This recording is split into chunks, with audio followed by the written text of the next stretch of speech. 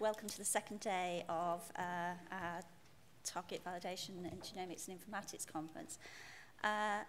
Unfortunately, Dame Sally can't be with us this morning because she's gone off to a more urgent engagement. And we were looking for a quick somebody to stand in at the last minute's notice, and luckily we're in December, and so we thought in pantomime season we could go for a male dame, so we've invited Lon Cardon to come up and give the keynote presentation. Lon is a senior executive at GSK and has been passionate about the use of genetics in drug discovery for a very long time, and I think he will give an excellent and somewhat provocative state of where we are today. Thanks, Lon. So a bit last minute on this, but yesterday I thought was a really interesting session to get us started. But I also thought that we might have benefited from going backwards a little bit before going forward. That is, you'll see out there are various collaborations between, lots of different collaborations between academia and big pharma. And part of the motivation for those is because people speak different languages and ask different questions. And I don't know if we really got common ground on that. So if you'll indulge me, I thought we might go backwards a little bit and review why we're here in the context of target validation, both from a genetics perspective and from a drug discovery perspective. So for the first 15 or 20 minutes or something, I may bore half of you at any given time, but it'll be a different half. Okay, so from a really simple, the simplest, boring drug discovery chevron model is that the point I would like to make here is it takes a long time to make a medicine. It takes a very long time. We start with what we're talking about here, choosing what we want to drug. Then it takes 5 or 6 or 7 years, which is why I was asking Edith Hessel yesterday questions about the decision-making she takes, because once she chooses a target, before she even sees that go into man, she's got 5 or 6 years, and before she sees it get into patients, you're talking even further. So it's a really, really important decision, the most important decision, the first one, on what we choose to work on to begin with, on targets. And it goes successively along the way, many, many years, and gets increasingly expensive as you go. So it's actually really cheap to annotate and pick targets, and it's very, very expensive to put things into the clinic, which is an important point to come back on. How do we do that? How do we choose targets? How do we choose what to work on? This was one of the real revelations when I left academia and into drug discovery, is there's a huge spectrum of how people select what they were going to spend the rest of their life on. And in some cases, still today, people read a paper and make up a story. And that's really important to know, because you don't know if that story's right for 6, 7, 8 years. And on other occasions, people just follow what's already been done, right? A lot of Me Too, drugability, it's already been done. I know that if I work on this, at least it's relevant for the indication of interest. And those are the two spectrums. And you might ask, I'm surprised no one has yet, who would have a definition of a validated target?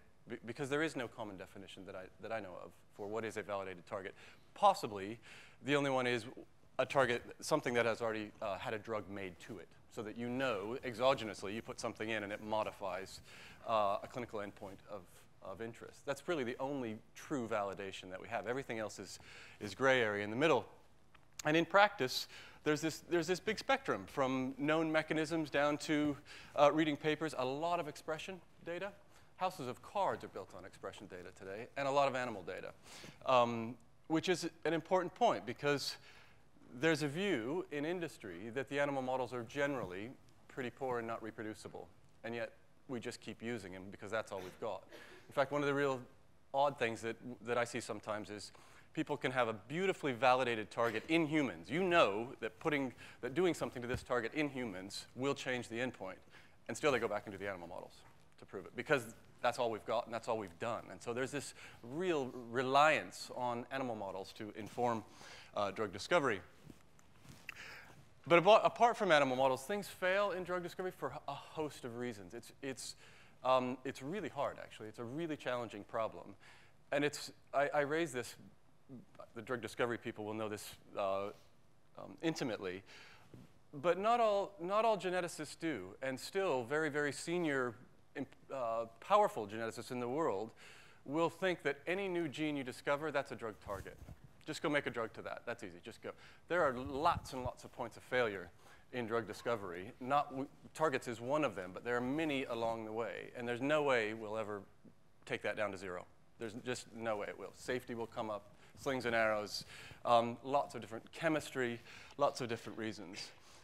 But fundamentally, and the reason we're really here today is because a lot of the things we work on just don't work. That you get all the way to the end. You've gone through that whole pipeline of a decade or more, 12, 13, 14, 15 years, to find out the thing you chose on day one was never going to modify that indication, that endpoint that you're working on. So all of that time, everything, you backloaded the failure all the way to the latest possible stage. And there are a lot of data sets out there showing about half of the things we work on in phase 3, so the most expensive, latest, fail, and half of those are due to lack of efficacy. So that's really why we're here, is because if we could choose things better today, then in 10, 12, 13, 14, 15 years from now, that failure rate should decrease. And then everything gets better. And then we can spend that money on other things, on novel biology and understanding and improving the entire process. You might think with all the technology and all the advances we have that the situation's getting better.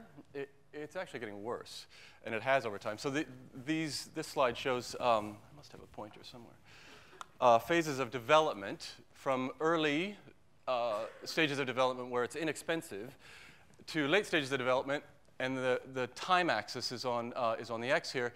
And the point here is that the slope is positive. So it's the attrition rates, the situation's worsening, not getting better over time, despite all the advances that we've got in biology and technology. And the cost of this is really, really high, and it's the cost of failure. So you see these numbers around, which are just astronomical. This one came out not too long ago. I don't know what the real number that is right here, and people could debate on it, but it's a lot of money. This one was in US dollars, $2.5 billion to make a medicine. And the reason those numbers are so high is because you're accounting for all the failures. You have to pay, somebody has to pay for all the things that didn't make it forward and all these late stage failures. So again, if we could somehow reduce that 50% of failure at the late stage, you indirectly reduce the cost of those that do make it through. So that's, again, that's the motivation. That's where we are. There's an interesting paradox here. Is this slide shows the number of studies that go on versus the cost of those studies. So early stage preclinical target evaluation studies, we do lots and lots of those, and they're cheap. So it's okay to fail there. We can scan and search and have lots of hypotheses, and it doesn't cost a lot of money. Where you don't want to fail is here at the end, where it gets very, very expensive. And sadly, we still read all too often about multi-hundred-million-pound failures in phase 3 that hopefully we can begin to avoid in the future. That's where it gets really expensive. And the interesting part is the choices you make here, in part, dictate the outcomes here, which is why we're here discussing target validation. So what we have at the moment is, I would argue, again, to be slightly provocative, I know there are a number of people really engaged in precision medicine here. I think the current situation, we actually have an imprecision medicine situation where we have this, as I mentioned before, the target selection is a spectrum of the information we use. We rely on all these models which we know to be poor. The clinical trials where we really want to intervene often are not the most, we can talk about this another time, but not the easiest place to intervene. The early stage trials are really small. In fact, the earliest ones aren't even in patients. So how are you going to do precision medicine really there? By the time you get to phase 3, where your sample sizes are larger, your hypothesis confirming there. You don't want to go exploring at that stage because you're spending hundreds of millions of pounds. So the trials are actually a really hard place to intervene here on precision medicine. And that's why there are all these initiatives beginning to emerge to try and rectify that situation from an imprecise and non-stratified medicine perspective to one that's actually more suited to the data and the needs of the future. And I should say, just to remind myself here, almost everything I'm saying, maybe everything today, is outside oncology. So oncology is taking this in a different way. And you heard some of that from Manny Pangalos yesterday. It's really leading the way in a different way that is more stratified medicine. It is genetically based. There are biomarkers from the earliest stage. But outside of oncology, it's arguable that we don't have many examples at all of that. So one could ask why, and that's a fun discussion to have. So this is a clumsy slide, but I think it illustrates a point that I was trying to make before. If you think of the drug discovery process here as one where maybe the height of these bars are the number of studies that are ongoing, okay, and maybe the width is time it takes to do that, or time spent in that level of process. What we have, really crudely, is a situation where at every step of drug discovery, you can think of it in discrete steps, from choosing a target to doing your chemistry, getting a molecule, to getting it into man, and so you lose about half about every step of the way. It varies, but every time you make a decision, half of what you had before fails. Okay, and that's just where it's clumsy, but it's a way to think about the problem, and that's just the way it is.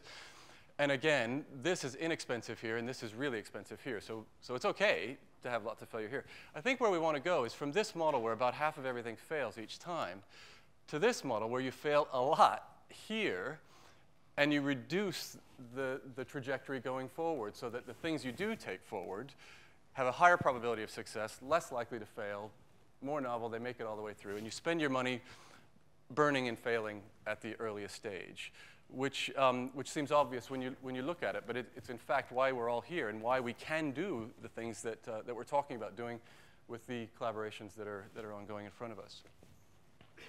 So that's the drug discovery. So that half of you can wake up now. That's the drug discovery background that I wanted to put into perspective on why are we talking about target validation? Why is it important? It's important because we need it and we can't go on the way we are, and we really shouldn't go on the way we are, given the data and the results and the technologies we have in front of us. Now let's turn to the genetics side a little bit. So for those of you that have gray hair like me, you'll remember it wasn't all that long ago when we thought this way. And I threw this up for a few reasons that we'll come back to. One, not least of which, is recalling that the earliest studies, we'll come back to this, relied on recombination to map everything. Recombination has been the cornerstone of human genetics, of disease mapping forever, from monogenics right through to linkages, equilibrium, and GWAS and everything else today. I want to come back to that. But these were the drug targets of yesterday, is getting them out of this, or they are some of the drug targets of yesterday.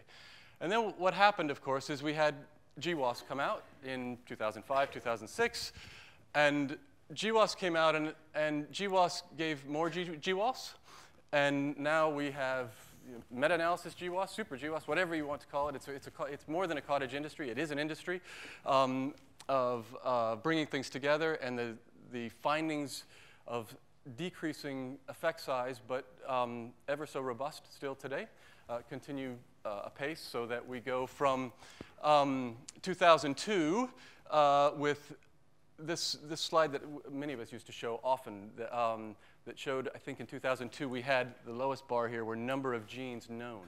And you can see on that axis, it was less than 10 for common complex diseases, to situations now where you have Mendelian diseases coming out at a pace of about 3 a week that are being discovered right now with sequencing, and you have GWAS just going through the roof. So what's happened is we've gone from a situation for drug targets of not having enough to having too many. And it's happened overnight in a really interesting possible way. So why does this matter? As I started with this, it takes a really long time for drug discovery. And so it's worth reflecting, as for the geneticists in the room, as people get really frustrated and say, genetics has never delivered. We found cystic fibrosis back in, well, what was 1989 was the first, and 1993 was Huntington's disease. We are only now getting medicines for those. Well, the process takes that long, actually, to get all the way through. So it's only in GWAS, for all its faults, and we can really have debates on GWAS and positives and negatives on that, we don't know yet. It's too early to know how that's going to work because we haven't given it time to run. So will the targets that have been identified in GWAS really be the targets of tomorrow remains to be seen, because that process here has to run its course. Now, we did hear some examples yesterday, at least one or two from many, where time is really being contracted. Now, that's exciting when we can get to that, but that's not the norm, sadly. It still does take a lot of time in here. And I can tell you, at GSK, we have ongoing programs that we're still really excited about because we think they're medicines that are off patent because we've been working on them so long. They've lost everything. But they're still potentially really important medicines, and we press on because they're going to tell us something, and they're going to be important for treatment paradigms. And so it is useful to think of that time frame in the context of where we are today. Now, oncology is breaking the mold there, as I said before. Immunology looks like it's in the queue to do more there. And we have these poster children like PCSK9 that everyone likes to turn to as just the most beautiful genetic example.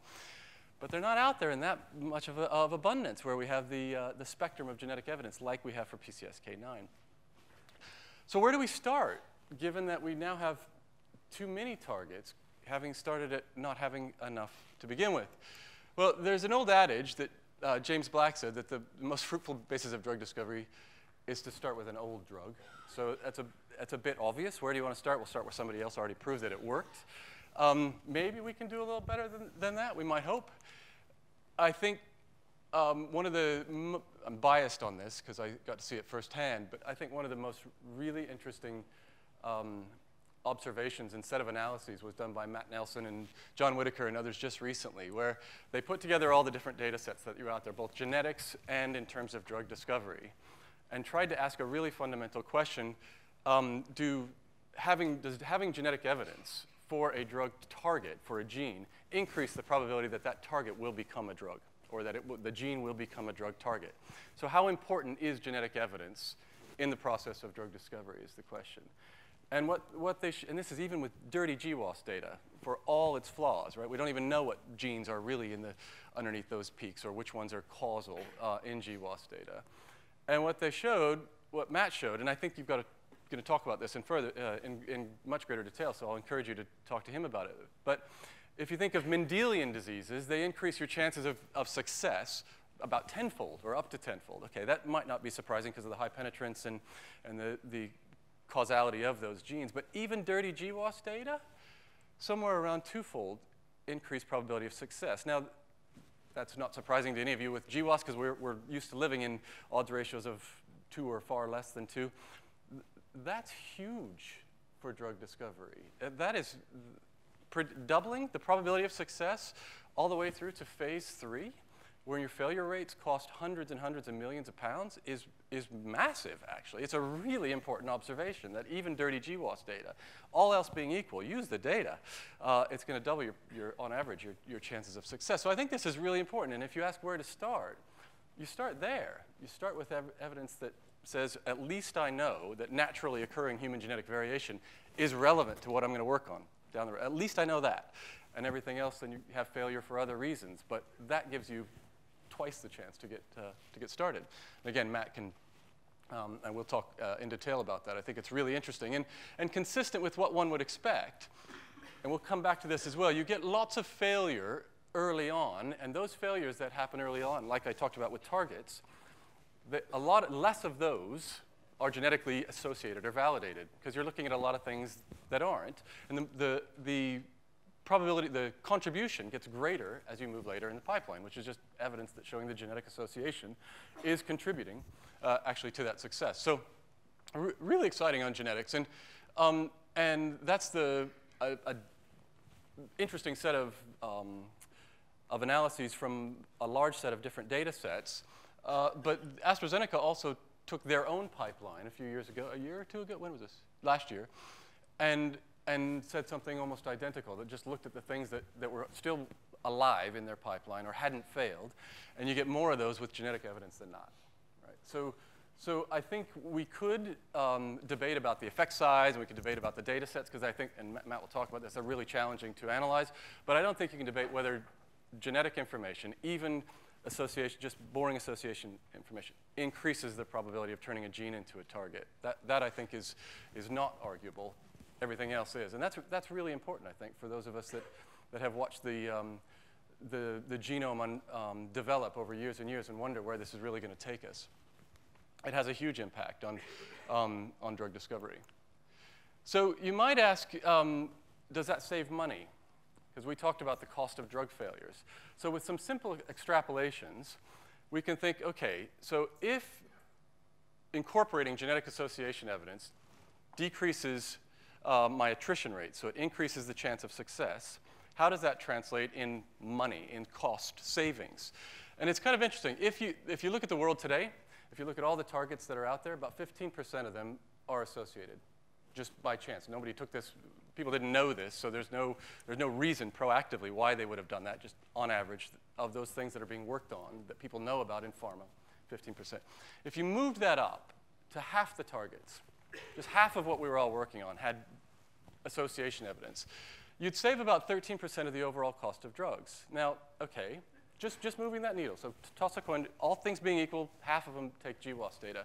So 13% on a $2.5 billion success rate is a lot of money per win, per success, just by moving to genetic information. So you can translate that into a pharmacoeconomic, a social economic benefit just by making that choice early on for genetically associated or genetically validated targets. So one might argue that, as James Black said, the most fruitful basis is start with an old one. But what we know today, the next best thing is to start with genetic evidence. And that's a big change for the GWAS that have been lamented so much in the literature, that even GWAS data are the next best thing we've got for drug discovery. So I always like to take, I swear I'll stop this at one time, but I really like to go back to the hype cycle at this stage because, again, those of us that have been around for a long time have witnessed this, where so I thought I invented this, actually. I thought I discovered the hype cycle. I really did, because I think I made this slide back about the GWAS time. But because this is how genetics worked. Genetics, long ago, was a backwater. You go to the American Society of Human Genetics, and nobody was there, and it was all pictures of congenital malformations.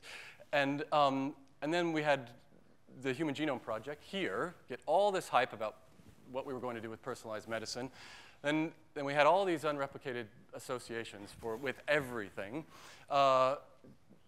The interest in genetics crashed down to where it wasn't nice to talk about it anymore, and then GWAS came back up, and now we are where we are. So that's the hype cycle of genetics, and it's living large, and there's no question it's made this inflection. At least I think there is none, and that's what I've just tried to show you, that it is very well back. Now I said I thought I invented this. Actually, this is a very classic. There are companies that do these hype cycles for just about anything that you want to do. So I thought, just as a diversion, you can make up your own. Mine for drug discovery looks something like this. A fun game is for you to decide where you think things are on the hype cycle. One of my favorites is gene editing. I really want to know where this is going to go. Is it going to be the one to skip the hype cycle?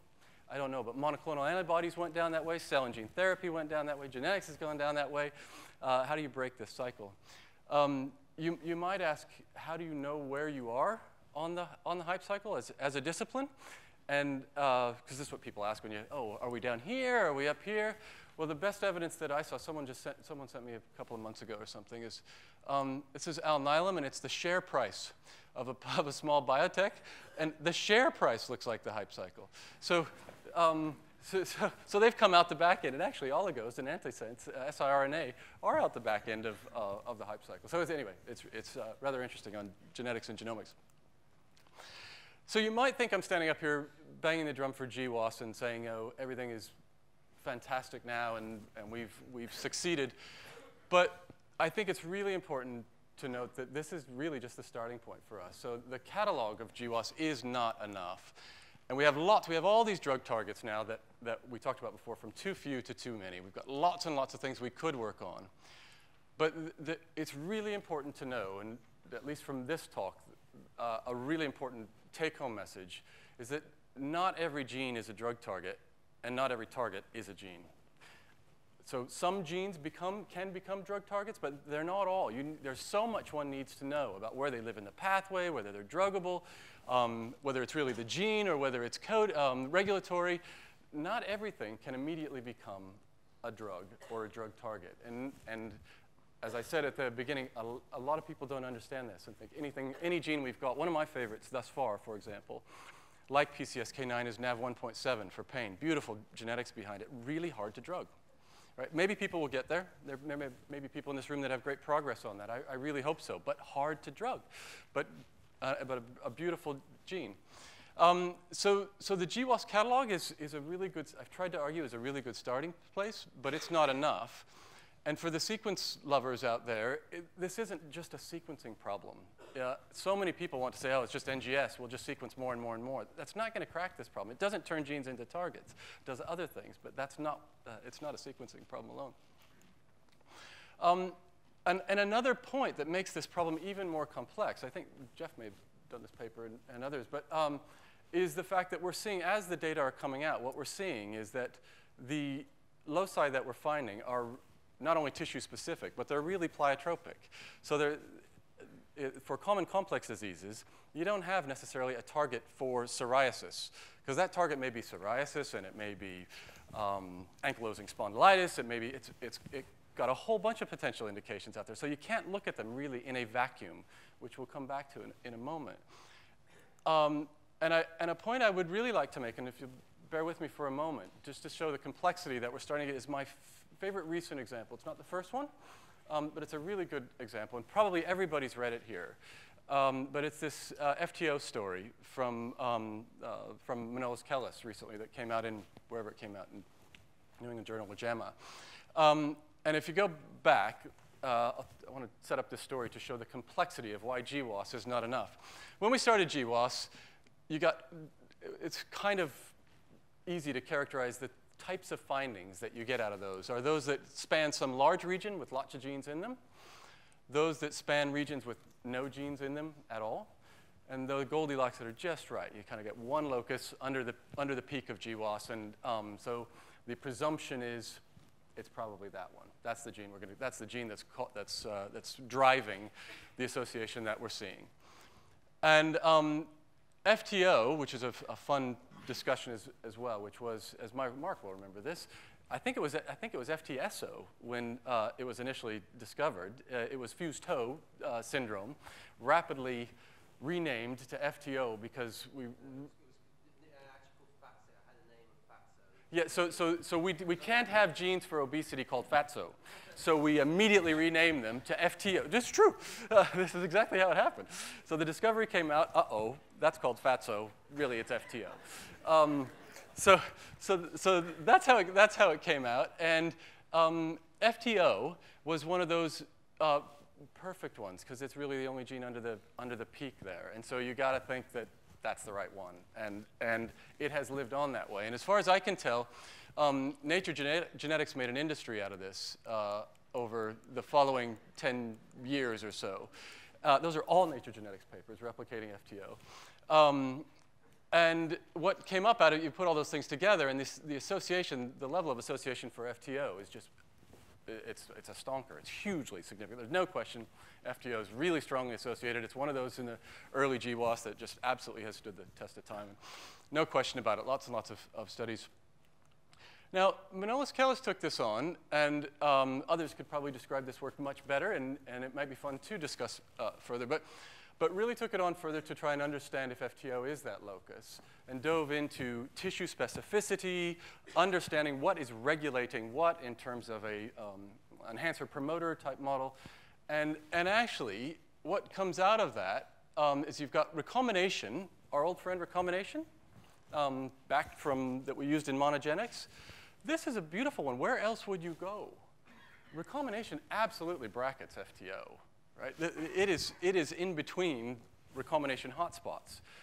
In monogenic sense, we would have just locked in on that. In fact, that's where positional cloning, you only would have gone into that region. And that's what FTO has pointed to. But what Manolis did is, by looking at all these different data types, actually pointed out that it's not, we don't know for sure that FTO is not involved. But actually, these other genes here, IRX3, IRX5, may well be the culprits. Miles, well, in recombination space, miles away. And I think that's really, really important. And again, it's not the first example. I'm sure it won't be the last. But these guys do not live in that recombination, within that recombination hotspot at all. And it's obvious to anyone who can see this picture. So the association's real, but the gene may not be. And from a drug target perspective, it's kind of important to know that. because if you want to go do the next thing, there's a nice database out there called clinicaltrials.gov. And if you look at clinicaltrials.gov for FTO, you got 12 studies of things that are going on searching for the wrong gene, maybe the wrong gene in this region. So that's where GWAS can take you, and that can absolutely be a situation where, even though we know all the evidence being equal, that's the right place to go, that could be a real challenge in leading us in an inappropriate direction, a potentially inappropriate direction. I don't want to overstate that. So I want to conclude with a final example or a little thread here. It seems to me that the targets, what we've seen here is we've got all this genetic evidence. We're now getting chromatin profiling and regulation really showing us the complexity of the genome. We've got all this tissue specificity that's really becoming important. We heard a little bit about challenges yesterday. Really nice talk from Fiona. I don't know if she's still here on the IPS and what tissues and cells to work with. My question is, how do you do, with all that complexity, how do you do drug discovery without promiscuous collaboration? It's just too complex to take on one at a time. I think it absolutely calls out for collaboration. And a further point to sort of show this is, I'd like to come back to is drug discovery and what we choose to work on.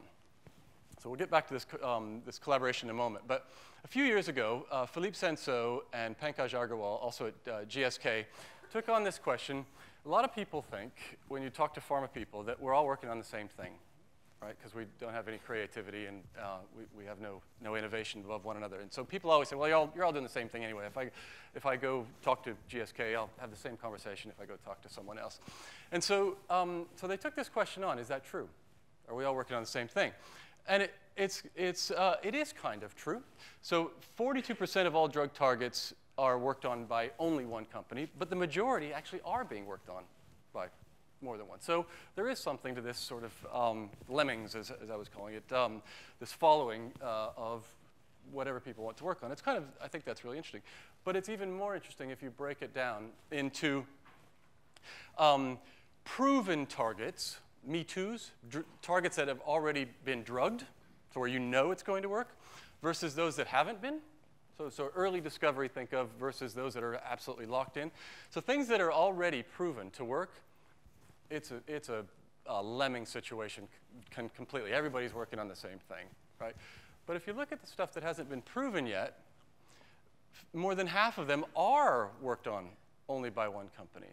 So there's a ton of innovation and creativity and attempt to work on unique things out there going on amongst pharma.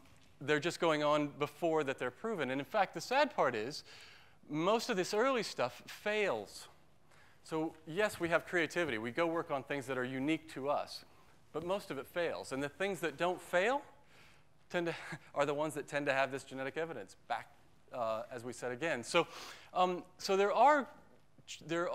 we do have willingness to take on things, but we choose the wrong things to work on individually. So it's all coming back to, I think, the need for collaboration around targets to foster this, to get behind all this complexity that we have. And I think the timing, personally, I think the timing is perfect for this, such that we have the need, because we have all these findings coming through GWAS and ENCODE and everything else. So we have all these technology and finding breakthroughs. We know the animal models are poor, and we're beginning to get willing to get rid of them. We have this challenge, as I started with, a need, because we have a lack of efficacy. And at least we're coming to terms with the intellectual property situation. I think we can all agree on that it's less the case anymore about people trying to patent genes. And Mene yesterday talked about the late 1990s of people just submitting huge patent filings. I remember the Insight, I think it was. I shouldn't call them out. But back about that time, that they would say the limitation on the number of patents they would file in some period of time, monthly or something, it was limited only by the size of a FedEx box.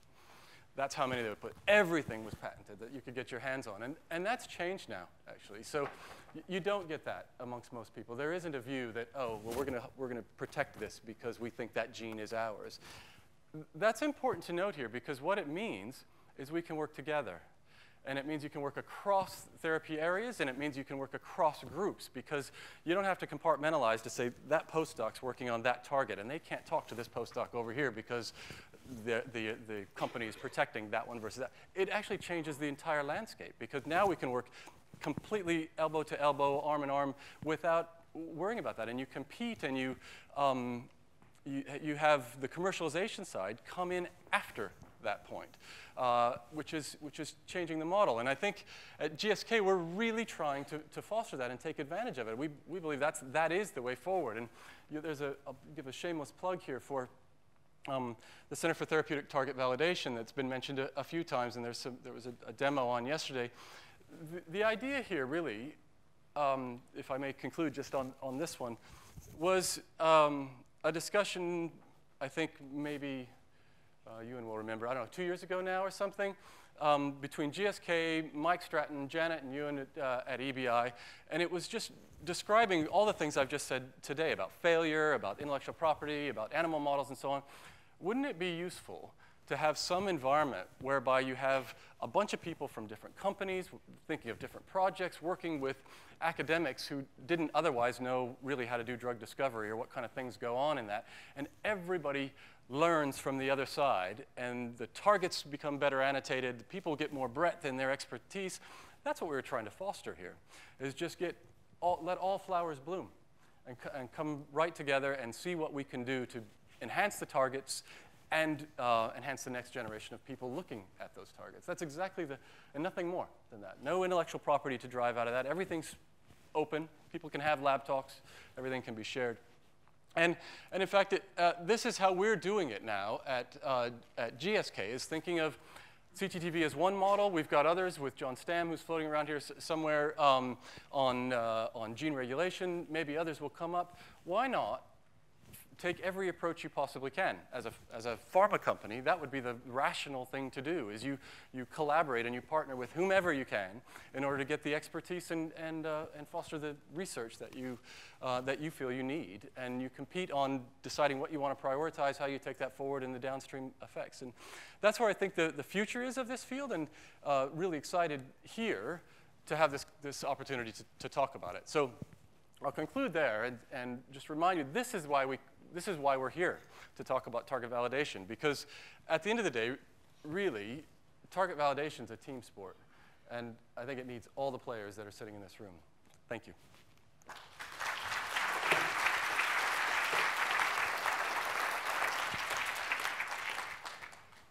I don't know if we have questions or we move on. You might anticipate this point, but I'd like to challenge your comments that you made at several points about the validity of animal models. Maybe the animal models are in a different hype cycle at the moment. And in particular, maybe the validity of animal models is our naivety about expecting that we knock out a gene in a mouse and we expect it to be an exact mimic of what's happening in a human. And maybe it's that naivety that needs to be challenged, not the use of the animal models. Yeah. And I know in my particular area, which is deafness, everything we know about mechanisms of deafness has come from studying animals. It's not come from masses of studies in humans. We know nothing about what's going on in the ear other than from studying animals. So I'd just like to ask whether you think it's the animal models completely are useless, or do you think that it's the way we look at them and have too high expectations of them? There's one in every room. You're absolutely right, and it's a generalization that I'm saying. I wouldn't say all animal models are poor. No one could say all animal models. There are many situations where the animal models are known not to give useful information. Do we need another Morris water maze, really, for cognition? Maybe not, right? So sometimes we know those models are not correlated with and yet we use them anyway. That's the point. Not that all animal models are poor. And in fact, there are great functional assays to learn more about the disease once you have a target and you want to explore it further. So that's the intent there. But thank you. Lon, can I just thank you that was fantastic and very helpful. Just actually on that point, in many ways, of course, and as we start to find more and more loss-of-function mutations in the human genome, the need and the ability to iterate back to animal models is going to be pretty helpful, I suspect. The point I perhaps just wanted to draw out again is trying to, as you illustrate the value of using genetics, which is predominantly at this stage looking at the association studies, as a driver for where you're going to get the best return on your buck. And then you have the FTO story. So you might reasonably interpret that to mean that FTO is going to be the exception rather than the rule, because otherwise you wouldn't see this inflation of benefit of driving that. And are there any features of any of these studies that allow you to know whether you're more likely to be in a direct target position as opposed to hunting around doing trials for a target that isn't valid? Let's open it up for discussion. I don't know that FTO will, who knows yet? I don't know that it is going to be the exception. I think that remains to be seen. How much of the GWAS data sitting in coding regions right now is changing coding variants? Mark's going to chime in on this. But no, one of the things that may be going on, you showed that FTO is the biggest effect for obesity, and I think we may be biased when we actually get these variants of big effect, because they may well be working through multiple factors. 'Cause in that region, there's evidence for FTO, there's good evidence for RP-GRIP1L, there's evidence for IRX3 and IRX5, but that's mostly functional. There's no direct human evidence really implicating IRX3 and IRX5. But it could be that they're all involved, and that's why FTO happens to have a big effect, is because it's actually working through multiple pathways. But we've seen it before. The ENCODE papers showed this as well. Some fraction of them looked like they were pointing long range, 400, 500 kb away. So I don't know. It's a bee in my bonnet personally right now is the localization issue behind that. And I think when you take it in that context, the fact that Matt was able to say any prediction at all from GWAS is pretty important, actually, because you've got it wrong at least some fraction of the time. So don't know. Really look forward to seeing that. Lon, it was a brilliant talk, as usual. But just a brief comment. There are animal models that have been successful in the past. For example, renal hypertension was a model, and bacterial infections. But I think as we move forward, there are very few of those animal models that are really helpful. But we now move on to human cells. And I think what's got to realize that there are limitations to doing that, because many cells only really function properly within an organ. And I have some doubts, as you know, about whether iPS cells, which of course are human cells, but really have been treated with various reagents to make them look like a macrophage or something like that when they started off as a fibroblast. And I am somewhat concerned that we may mislead ourselves by putting too much emphasis on that. But the labs at GSK and many academic labs are now pretty well full of iPS cells and not much else. Yeah, I thought, again, I don't know if Fiona's here, it's hard to pick out, but I thought that was a brilliant talk yesterday. It does look like there are going to be challenges we need to fully understand about IPS and everything. I was sitting next to Mike at that time and leaned over and he said, somebody needs to do those studies, though. We need to do exactly what's being done to find out what's going to translate and what's not under those circumstances. So I think that's really, really important, and I completely agree that it's going to be the cells and the tissues that's in humans that's going to take a lot of this forward. There's a question behind you, I think. Oh, or here, you. So maybe this is a question to Matt, but you know that these wonderful odds ratios, they are great, and then there's a little tiny about the enrichment that genetics gives for drug success. Yeah. Then I have a tiny worry about kind of confirmation or ascertainment of you know the way the drug targets one prosecuted with more intensity were the drug targets that had Mendelian backing and stuff like that. So did you try and unpick any aspect, especially about when, I mean, the perfect situation is when the genetic evidence arose after the decision to make to use that as a drug target or to prosecute that as a drug target. That would be a way of controlling this kind of knowledge flow a little bit better for this. So I think if you don't mind, let's take the specific part of that and let Matt answer it during your session, because I think, or John. But I would give the high-level view, the way I look at this, Ewan, is I don't know if those odds ratios are right or wrong. And there are challenges. There are other challenges that you didn't mention, like the databases are really hard to find why things fail. The negative side is hard to get your hands on there because people don't annotate that very well. But I think you put all those data and the trends that they point to. You put the AstraZeneca data behind it. There is something, right? The magnitude of that, I think, personally, I think is questionable. But there is, the important point for me is there is something there. It's all we've got. John wanted to chime in, I think, to address that. I mean, we did, broadly, I can say a bit more this afternoon, we did look at it. In general, the genetics was discovered after the drug development process, so we don't think there's a major source of bias. For both Mendelian and obviously for GWAS. Yeah. GWAS came after these drugs were well in the development pipeline. I mean, that's very reassuring. There's lots of other things we might worry about. Yeah. One of my worries is drop-off. Okay,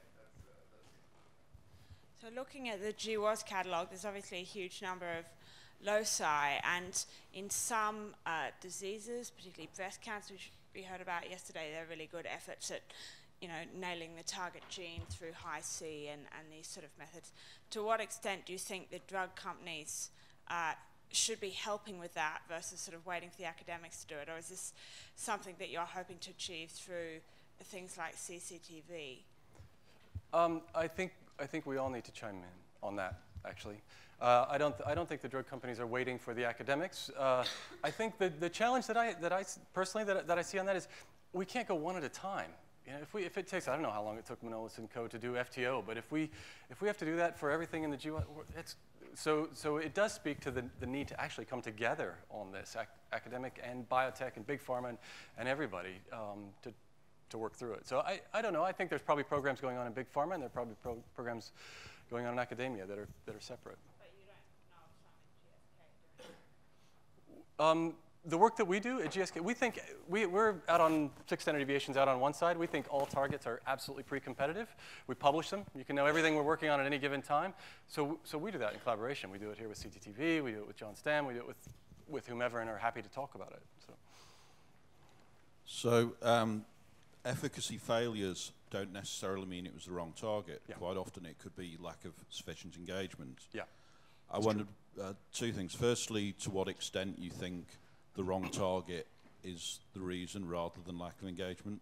And probably more importantly, how can we assess what level of engagement we need to reach for a given target? And is there anything that we can get from the genetic evidence that would talk to that? Yeah, so the point he's making is a really good one. I think one of the very first slides I had, I said 50% of things fail in phase 3, and 50% of those are due to lack of efficacy. Actually, he's quite rightly saying it may or may not be efficacy. It may be that the target was right, you got the dose wrong, you got the engagement wrong, you got the pharmacology wrong. There could be other things going on there, and that's absolutely, I don't know how you know, right? At the moment, up to 25% of things could be completely the wrong target or something wrong with modifying that target. We just don't know, except for 25%. I don't know if others have views on how you can get to the bottom of that, but we have not.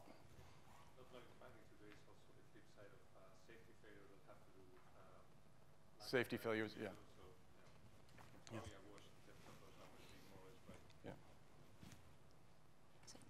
I guess following on from that, the AZ paper showed not just genetic evidence, but having an efficacy biomarker as well. And to some degree, that speaks to target engagement and downstream pharmacology. And the two examples you showed, PCSK9 and BCL11A, both have something that you can measure. Yeah. And I think, how do we do a better job of getting from genetics to something measurable in the clinic? That seems to me to be a key bottleneck in I think the it's a really good one. I thought about trying to talk about that this morning, the whole biomarker point, because it is really, if we want to go personalized medicine, that's going to be a key piece of the puzzle. Personally, Sally, I think the way you look for biomarkers is you look for them ideally really early when you choose the target. And if you can't find them there, you look at them really late, like when you already have a drug and it's on the market. But you don't look in the middle. It's too hard. During clinical, which is where everybody wants to do, is during the course of drug discovery, can I find a biomarker? So this is how it works at GSK anyway. People develop a drug, they pick a target, they're doing chemistry, they get a molecule, they're getting it into man.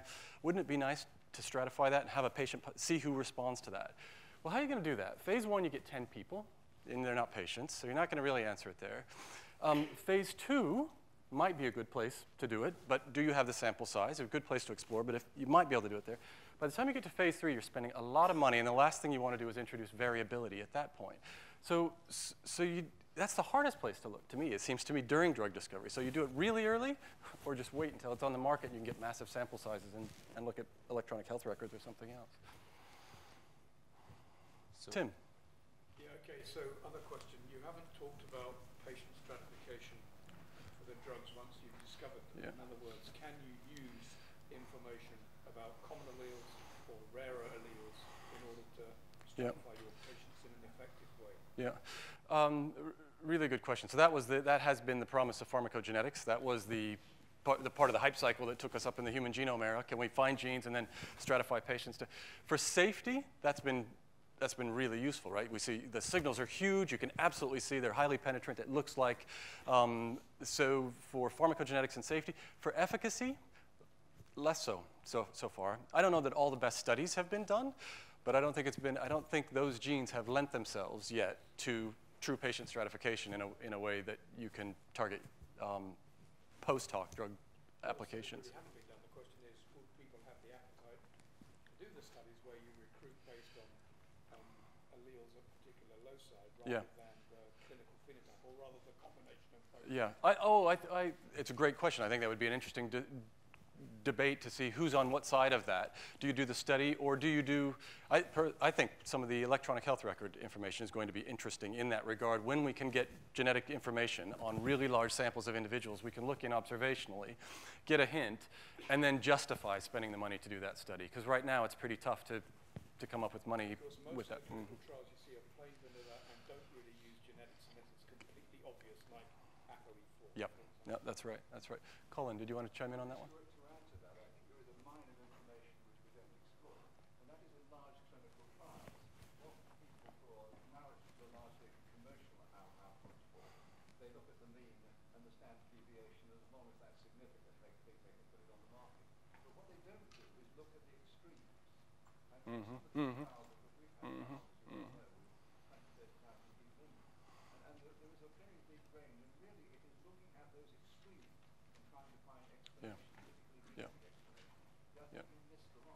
I think it's a good point.